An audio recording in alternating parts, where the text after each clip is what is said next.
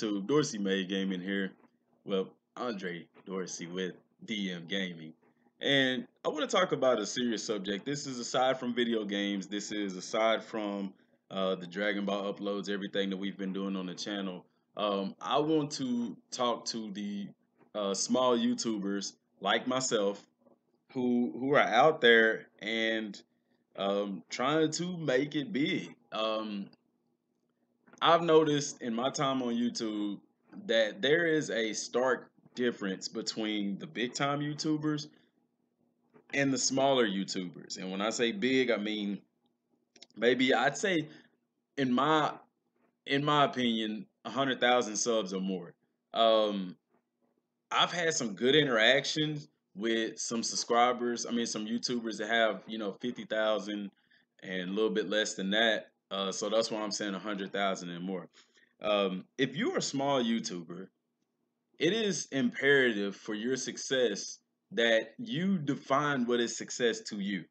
If you get on YouTube and you're looking at these guys who have 1 million subscribers, who have 500,000 subscribers, who has 100,000 subscribers, you know, and you're gauging that as this is successful, then I'm not gonna say you're gonna have a hard time, but it's gonna make it a lot harder to be uh to do YouTube. I'm not gonna say to be successful at it because, like I said, success is defined by you.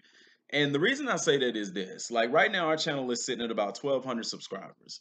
Y'all don't know the channel. Y'all don't watch my channel. I went through something with a job situation about 3, 4 months ago, and I was basically away from YouTube for like 3 months, and that crippled the channel. Not to mention the live stream was taken down for 3 months.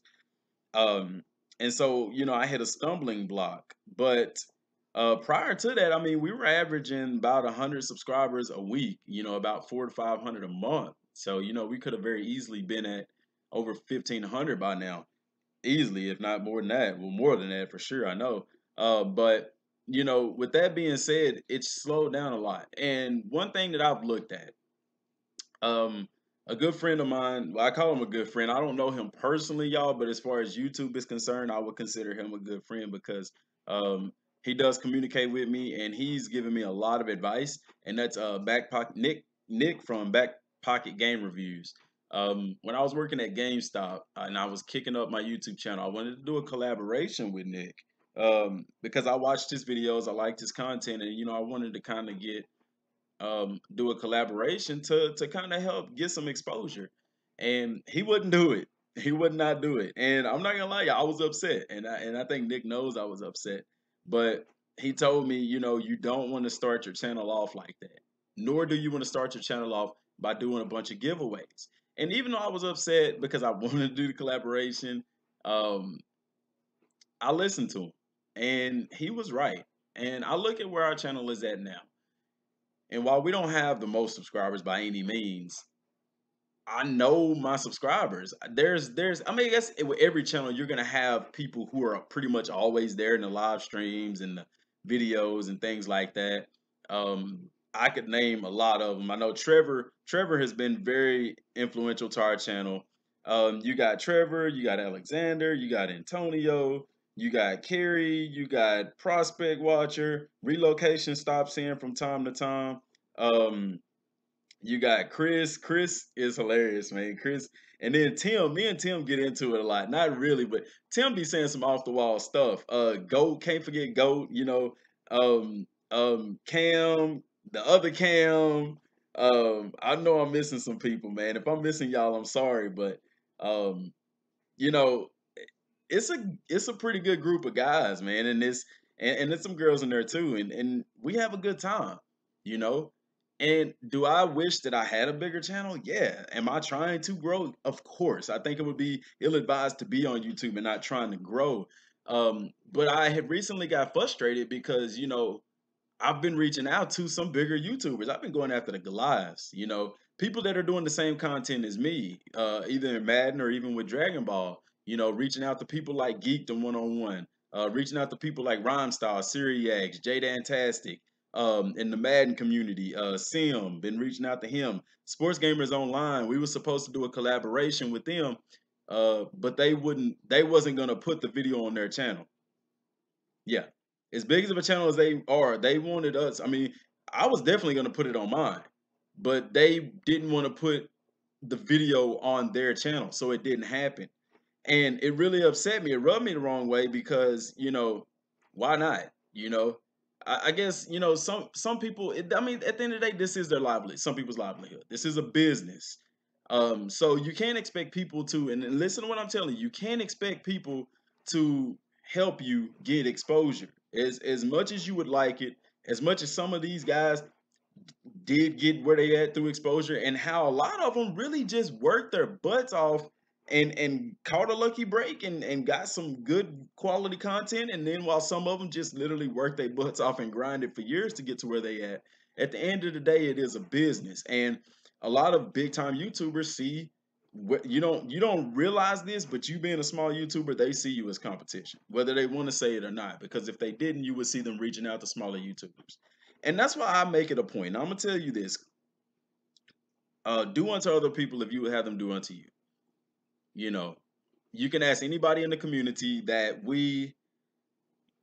I have no issues giving shout outs. I have no issues helping to promote other people's channels because we all trying to make it. You know what I'm saying? And people who are on YouTube, this is the truth. Nobody on YouTube only watches one channel. And me myself, I'm a person that I like to get a lot of different opinions on different things. So I like to watch different channels that may talk about the same thing. So the whole competition thing, well, if they're watching your channel, they're not watching mine type of thing, or oh, I might lose a sub. Like, nah, man. I have no issue promoting other people's channels. I have no issues giving shout outs, helping people to get subscribers, whatever I gotta do, because it's a community thing. That goes a long way. I know a couple of people started their YouTube channel. Um Boots, I can't forget Boots. Y'all, some names coming to mind to some guys that's been in the chat and stuff like that. Alexander started his channel, and he's been doing good. Cam Killer Gaming, he was on the live stream, y'all, and it was pretty funny. He got in trouble, but he's still out there grinding. He's still out there doing it. Jay, I can't forget my boy Jay, man. Jay out in Virginia, what's up, man? Can't forget Oyo, Chi K, been in the chat real good and real steady, man. It's a lot of people that's very influential to our channel, and there is a sense of community. So for you small YouTubers, you need to establish that first. You need to establish a sense of community, because one thing is, like, we will be in the live chat, y'all. We don't allow no cussing on the channel at all because it's a business, and I'm trying to get advertisers. I'm trying to get this channel growing so that we can do things, so we can have giveaways, so we can do stuff like that. And trust me, if you say you're gonna do a giveaway, you need to do a giveaway. Everybody on the channel will tell you, if I do a giveaway, I do a real giveaway. You can ask some people, but you don't want to base your channel on that. Because what's gonna happen is, early on, like Back Pocket Gamer told me, you'll have people that subscribe just for their giveaway and they don't actually watch your videos. And that is very important, because if people aren't watching your videos, YouTube is gonna drop them. I've had my subscriber base fluctuate because of people who were, no longer watching videos and stuff, or whatever the case may be. But step one is to build a sense of community. You need a foundation. Some people will tell you to get one topic and stick with it. I don't do that, because there's no rule book that says that what I'm doing isn't gonna work. We talk about some of everything, y'all. We talk about real life issues through the chats and stuff like that. And in the videos, mostly, it's a gaming channel. We talk a lot about video games. It started out real strong with Madden, y'all, but there's so many more games that I like and I care about, that I'm starting to incorporate those things. I'm starting to incorporate Dragon Ball Z into the channel, because I look at my channel as this. This should be the one stop. I'll look at it as a TV station. A TV station doesn't just show one program, it shows several different programs. So, with that being said, y'all, get you a sense of community. Find something that you really enjoy doing, because it's going to be days where you don't feel like making a video. So you definitely want to make sure that you're doing something that you enjoy doing. And the biggest step, to me, the biggest step of it all is, when you're doing a video, do it as if you got 100,000 people watching. You can go watch some of our live streams, and there is literally maybe one or two people watching, and it was my son and my wife. And now, we, before the 3 month thing, we got up to having like 50, almost 100 some people in there, so And now it's just consistent that people are tuning in for the DM Gaming Morning Show and all kinds of things. People are on Twitter, get active on social media and stuff like that. And like I said, if you're doing live streams or even if you're doing videos, put it out there. Put it out there and talk to that camera as if there's 100,000 people watching your video, and it will show in due time. See what I'm saying? So community first. Find something that you enjoy doing, and most importantly, do it as if you are doing it to 1 million, 100,000, 200,000, however many subscribers you plan to have.